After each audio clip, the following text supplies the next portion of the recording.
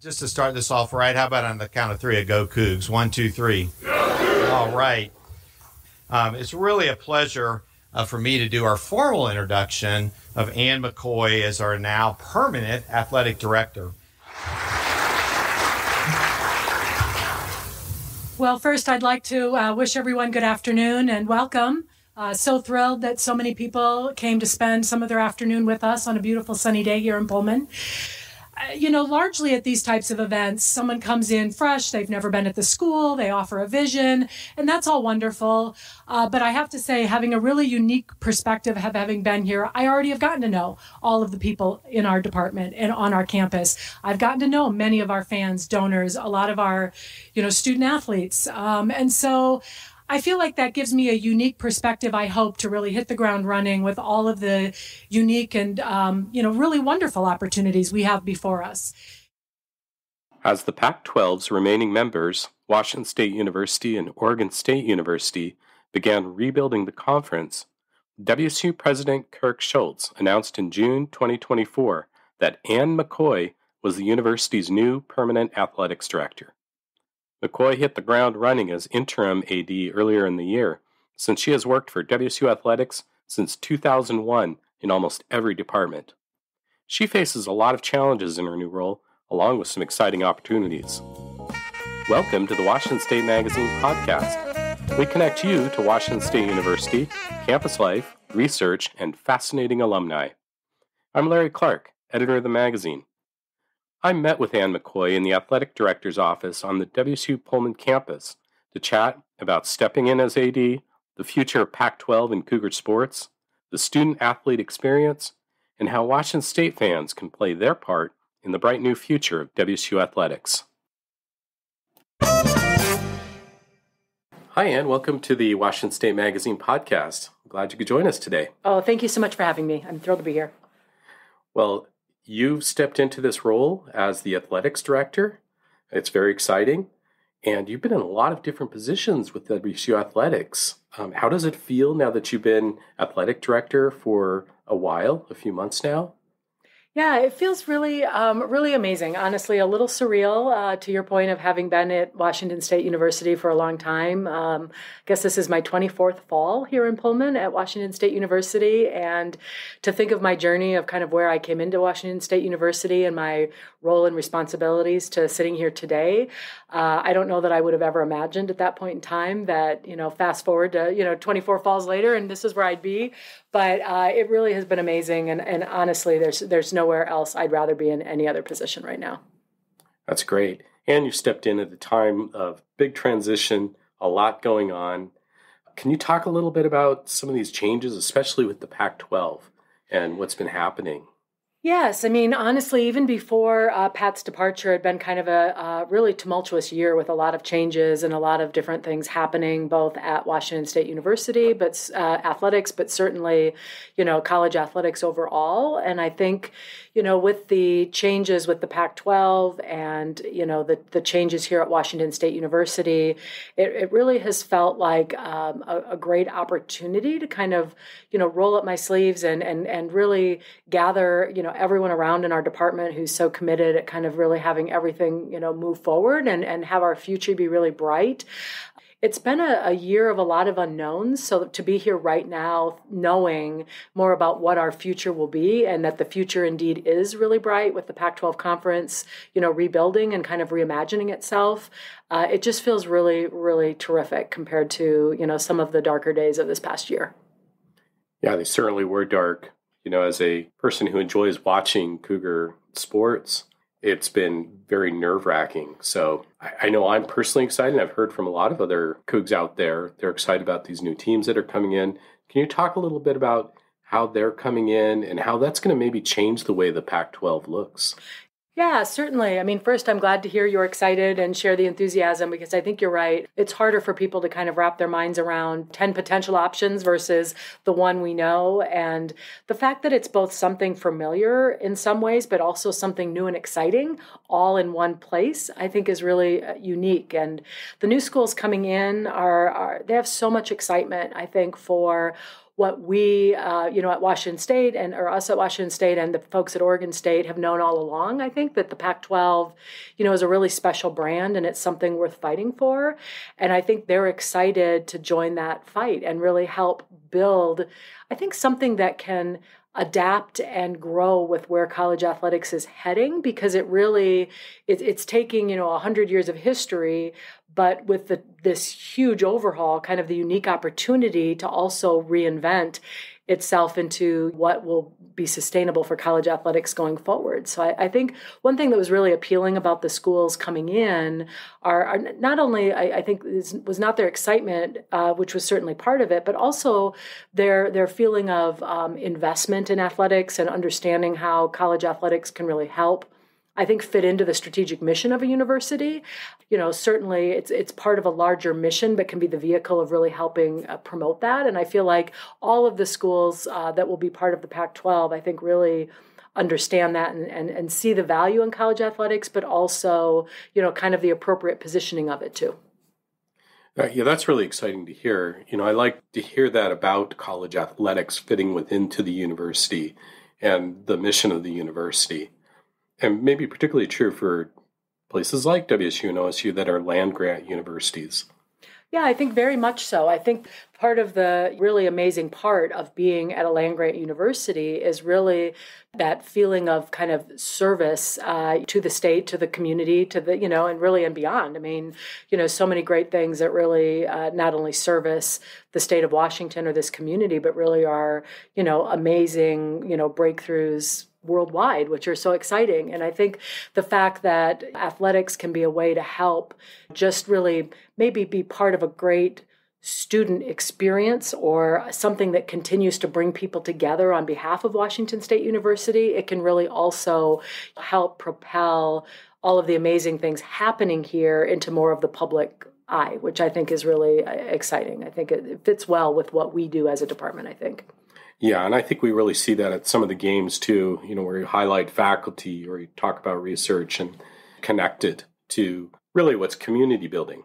Like games, that's how I see them. You go to a football game, you go to a volleyball game, any sporting event, and it's that community that's built. It's very exciting. I agree. I mean, that's always, I think, what's been so appealing to me about being in college athletics and honestly, one of the reasons I've stayed at Washington State as long as I have is that feeling of community partnership, and whether the community is, within the campus or within the community or beyond, really being a place that people can come together, or good-natured office conversations between, the Huskies and the Cougars of the, the world, or families that have had generations come here, but yet they all come back for homecoming or whatever it might be. I just think it's a great way, to your point, of really helping foster and build a community that's really special. Yeah, I agree. And speaking of Huskies and Cougars, I could see some future rivalries building too with very the much so. new Pac-12. I think very true. I mean, the amazing number of Cougars that we saw down at the Boise State game, it's really important to develop those new rivalries and relationship with other schools, which is good. Yeah, absolutely. And even Gonzaga now. Very much so. Like, that has been one of the really exciting parts for me about having many of our sports be affiliate members in the WCC this year, is really to be able to play Gonzaga and other schools that maybe perhaps we would only play in one sport here or there. But I just think for the entirety of the eastern side of the state of Washington, I think it's really great to have those rivalries develop more and to be competing against each other on a more consistent basis. I think will be really great, because I think we have fans that really are both. They may live in Spokane and, or have family that went to Gonzaga or family that go here. And I think it's exciting. So kind of looking ahead a little bit, what do you see? What's your vision for the Pac-12 and for maybe specifically WSU athletics in the next couple of years?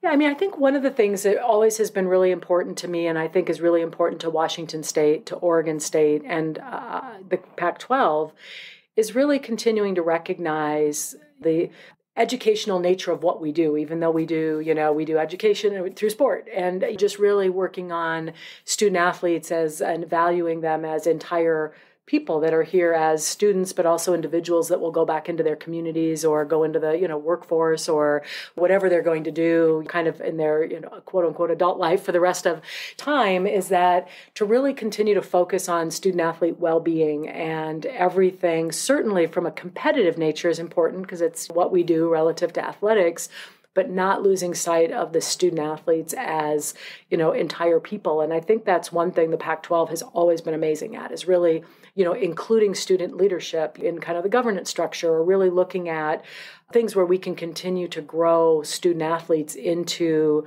just people that feel like they have had an amazing, well-rounded experience at their universities. And I think that's one thing the Pac-12 does really well, and I'm afraid could be falling by the wayside a little with a lot of the other changes that are happening. So I think for the Pac-12 to be able to both adapt and roll in those new changes and opportunities for students without losing sight of the fact that student athletes should be seen as more than just students or athletes, but as well-rounded people, I think I'm excited about that opportunity to continue to have the Pac-12 flourish that way. Yeah, that's really great to hear too, because I think most of us understand that almost all student athletes are going to go out and they're going to be working in banks and in media and dozens of other professions out there. And, yes, it's very true. I mean, I think the saying that was, coined a while back is that they're going to go pro in something other than sports. You know what I mean? And it's true, right. Very, very true. So you want them to be as well prepared, but to have as many great experiences too, I think, while they're in college. So sure, absolutely. And you mentioned some of these changes that are happening, and it feels like it's been a real roller coaster the last few years, especially, with COVID, of course, NIL, conference realignment. So how do you personally, but then also Cougar Athletics, really keep focused and keep your eye on the ball, so to speak? I think, we've talked a lot about all of these new things that are coming in college athletics, to your point, or that have come. And I feel like for us, what's really important, and kind of how I'm wired, I would say, as a person, is just remembering, the core of who you are at your soul and what's important, and really staying focused on that. And that there have always been things that, Washington State is going to have a different path in, I would say, than a lot of other schools. And we just need to remember that continues to be okay. And that we double down on what's important to us, what fits within our value system, what fits within our priorities, and really not get too worried about getting sucked into the fray of everything else that's going on. And again, certainly a ton of great opportunities that, we will want our student athletes and our coaches and staff to be able to really lean into, but that other things may just not really fit with who Washington State, really is, or who we want to be, and realizing that it's okay to focus on what makes us strong and special and not trying to fit ourselves into the same cookie cutter mold of every other school. And so I think that's going to be really important going forward, is just remembering, what's important to us, a world-class education, a world-class student-athlete experience, and really helping student-athletes excel at all parts of their lives, the competitive parts, the academic parts, but as I mentioned, also, kind of the human parts, and just really remembering that that's the core of what we do, and everything else should fit into that. So is this something that you and the coaches and other people tell students when they are considering coming here and playing for the Cougs? I think you're right on. I mean, I think it really is the positive environment that a student can come be part of. And so whether that's maybe one thing that's important to the prospective student athlete, that may be the academic programs, the facilities, the coaching, what does nutrition look like? What does the strength conditioning look like? All those pieces, so knowing they'll have all the tools they need to be successful as students and athletes. But I think then for the families or the advisors in their lives, whomever that may be, is to understand that they're going to come to a place where it's a positive environment to be part of. And I think that they can feel that they're part of something. They're not just coming to Washington State as a XYZ, sport athlete. They're coming to be members of the Washington State and Pullman community, which I think for a lot of student athletes, at the time, they may not realize that's what really drew them here when they came on a visit, but there's something that they noticed when they left here, and they just like, gosh, I can't put my finger on it. It was just, it felt right. It felt good. It felt, welcoming. It felt like, there was a lot to offer. I think that's very important, and it's something that our coaches really do talk a lot about to prospective student athletes and their families, because it is something I think that needs to be a priority for people that come here. Well, and it's certainly, as a member of the community, I see that. I see the athletes out, doing reading in the elementary schools, yes, or marching in the Lentil Festival Parade, and yes, these other kind of community events, and that's very exciting. I think that's something that we as community members appreciate as well. Oh, that's great to hear. I mean, it is. It's and the student athletes love it, to be honest. I mean, they love being part of the community and being able to get to know members of the community better. Certainly. Speaking of student athlete experience, we've had some new buildings on campus. Can you talk a little bit about what's happening with the facilities?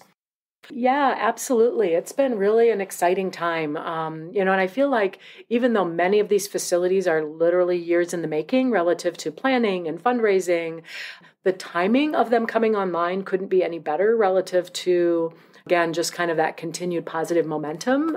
So the Taylor Sports Complex, the ribbon cutting will be at the homecoming game. And so this fall, that will come online for our sports to use, and it replaces the much needed, but I feel like much maligned indoor practice facility, which was a great temporary facility that lasted, AKA the bubble. The bubble, exactly. So the Taylor Sports Complex, 100% privately funded through amazingly supportive and generous donors, will be a great space for many of our programs to use. I think a lot of people think of it, for football, but it's football, it's soccer, it's track, it's baseball. I mean, so many of our sports use that facility for a variety of things, whether it be potential air quality considerations in the fall, whether it be, inclement snowy weather in the, winter and spring. It'll be just such an amazing facility, and it is absolutely beautiful. I mean, it looks so much nicer on the outside, certainly, but to walk inside that facility for the first time, even if you'd never been in the bubble, to walk in it for the first time, it just is really, it's amazing. Like, it just has such a great feel, and it's so bright and welcoming and usable that I think the student athletes will really love it. And then the Champion Center will come online in January, and it will be just, back to our previous conversation about really wanting to care for our student athletes as, whole individuals and people. Really, it will help with academic advising and support and mental health services. And, we kind of have our student athlete development between that facility and then still some space here in the Bowler Complex. But it's going to be such a great place for all of our athletes to go for really the non-athletic portions of their lives, which will be really terrific and very very support-based, but also a place that, whether it be, a computer lab or just spaces, a lounge to go study in, there'll be, study rooms and tutor space, and the proximity will be terrific because it's right here, easy access, and we'll bring all of that staff centrally into one space. So that one, again, 100% privately funded through really generous supporters, and yeah, we couldn't be more excited. And I know, I feel badly because I know there are diehard racquetball players out there that were not happy with the racquetball courts coming offline.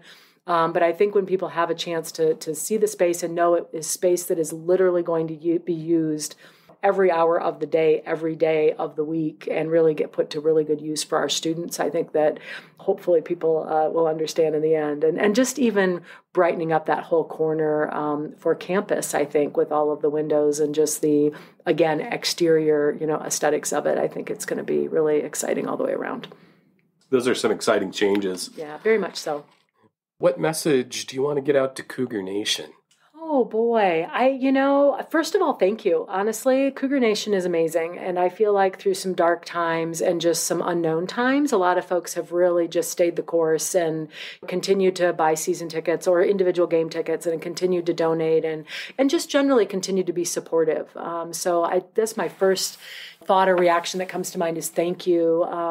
But then honestly, also too, like we need everybody more than ever, because I also realize there's some folks that, are waiting to see kind of what happens or where things land, or are disillusioned with college athletics generally, or want to wait and see, who's going to be in the conference, or some of these sorts of things. And what we've been trying to tell people is the best way we can really ensure a bright future for Washington State athletics is to be involved now when that foundation is going to continue to be laid. And it's to be able to tune into the broadcast so we get great viewership numbers, which helps our media value later, and to continue to, support, not only athletics, but any programs at Washington State that people feel passionate about. But I mean, just really to not be on the proverbial sidelines, that right now more than ever, we feel like people left us, kind of behind in the Pac-12. But the worst thing that can happen is for us to leave ourselves behind, I feel like, a little bit. And so that's what I want to be sure people continue to be invested, involved, and excited, because a lot of people are still working really hard, I think, for all the things that make being a Cougar great. Well, thank you for that. Yeah, I totally agree. We don't want to be on the sidelines. Feels like we have some really good momentum going this year. Yeah, I agree. I mean, I feel like people feel kind of a renewed sense of like, this is the next chapter. Like, this is really, again, kind of a tumultuous year, a lot of uncertainty, but boy, now we know, and the fall has started, and, we got to look forward to this fall, unlike last fall, and we really got to do what we love to do and, around athletics, which is celebrate our fall sports and get ready for the winter sports and look forward to the spring sports and just see people come together. And it's exciting. I feel like there really is a good excitement and energy, which makes my heart happy. Yeah, I agree. It does feel like there's, a lot going on. Is there anything else that you're really excited about in the next year, 2 years? Boy, that's a good question. More than anything, I think I'm just excited to continue building on the momentum that, we're seeing right now. And so I think that there's not one particular thing necessarily. I think it's just, honestly, it's a little like persevering, and in 2 years, maybe having some people go, wow, like, look at Washington State go, So I think for me, as maybe nebulous as that sounds, that's what I would look forward to or be excited about, as opposed to people talking about, the 2 schools left behind, or, we're working on this new conference or whatever. I think at the end of the day, for people to go, wow, Washington State really, stuck to who they were and leaned in on everything that was great, and have something amazing to show for it. Well, thanks so much for your time today and for talking to me. Of course. No, I'm happy to. Happy to anytime. And go Cougs. Go Cougs. Thanks for listening to the Washington State Magazine podcast. You can read more WSU stories and listen to podcast episodes at magazine.wsu.edu. We'd love to hear your ideas for future episodes too. If you enjoy the podcast, recommend us to your friends and like us on Apple Podcasts, Spotify, or wherever you listen. The press conference audio at the beginning is courtesy of WSU Athletics. Our podcast music is by WSU Emeritus Professor and Composer Greg Yasinitsky.